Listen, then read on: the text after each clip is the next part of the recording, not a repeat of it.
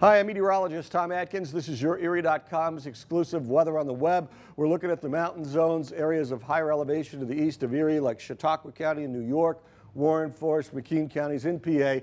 Muggy night again, chance of a shower or thunderstorm first half of the night. These tend to dissipate after sunset, and then you're just left with humidity and late night fog, lows 64 to 68 degrees. And more the same the next 3 days.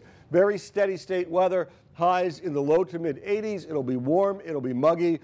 Midday into the afternoon, some spots can see a thunderstorm, but there's plenty of rain-free weather as well.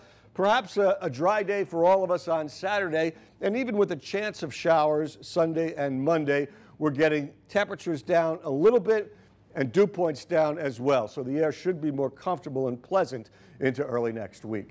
That is YourErie.com's exclusive weather on the web. Tommy D updates you in the morning.